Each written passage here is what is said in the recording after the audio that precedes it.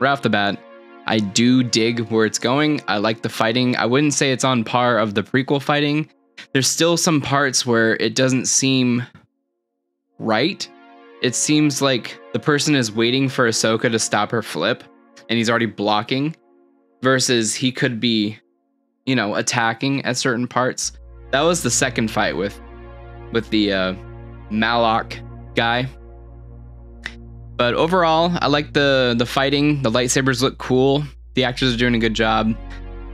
If we're talking lightsaber fights, another belly stab. Didn't Reva survive like 16 belly stabs?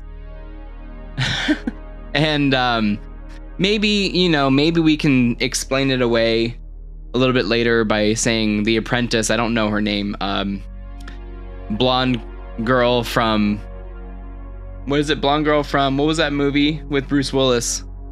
Damn, what was that movie? The Fifth Element. There we go. Lilu Dallas Multipass. So, blonde with the apprentice. So she's an apprentice, so maybe she didn't feel like she wanted to cut her down because she was such a good fighter or something. They may explain it away later. But blonde multipass girl, she stabbed Sabine, not in the navel, off to the side. So it was more of a flesh wound per se. Just a flesh wound. I was like, oh shoot, is she gonna cut her in half? You know, what's gonna happen? But no, they didn't go that dark. But another belly stab, man. That's sad. That's sad to see. I was hoping Dave would do better. And I know he was an executive producer on Obi-Wan. And I don't know if he talked to them. Yeah, you can totally live off of a belly stab. It's completely fine. Other than that, I do like where it's going. It is a little slow, I would say, but it's kind of like catching everybody up on where these characters are after, you know, this takes place after Mandalorians, which takes place after the OT. So Rebels ends right before Rogue One, basically, I think, right around there. And so this is kind of catching everybody up with the Rebels crew since the OT ended, and since Mandalorian and Book of Boba Fett, and that's where the last time we saw Ahsoka, I believe.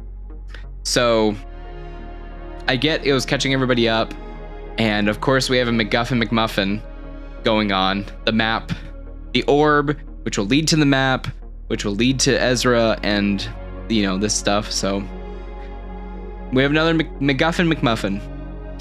The fight with the robots at the very beginning was cool, seeing Ahsoka as a, you know, smart fighter.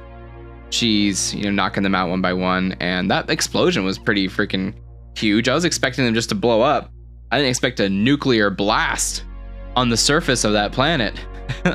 I guess they did want to wipe the trail clean, so having an explosion like that makes sense.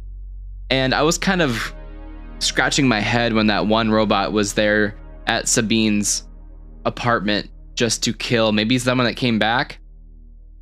It makes sense in a way of having a robot hide there, so that way it could try to kill whoever goes there to try to clean up its, you know, trail again. So I'm okay with it. Story-wise, I'm not finding anything too crazy.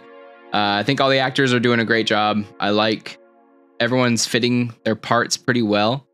Sabine's really cool. Ahsoka, I like it too. She's doing some of the things that Ahsoka does in the cartoon, so that's cool. And yeah, we got, how many episodes are there? I think there's 8 episodes. Let's see. 8, yeah. So we got 8 episodes. That means we have it for another 7 weeks. So yeah, this is my just review coming straight out. And, you know, maybe I'm just riding high, but I'm digging it so far, and I'm kind of excited to see where it goes. So that was my review, and let me know in the comments what you guys think as well.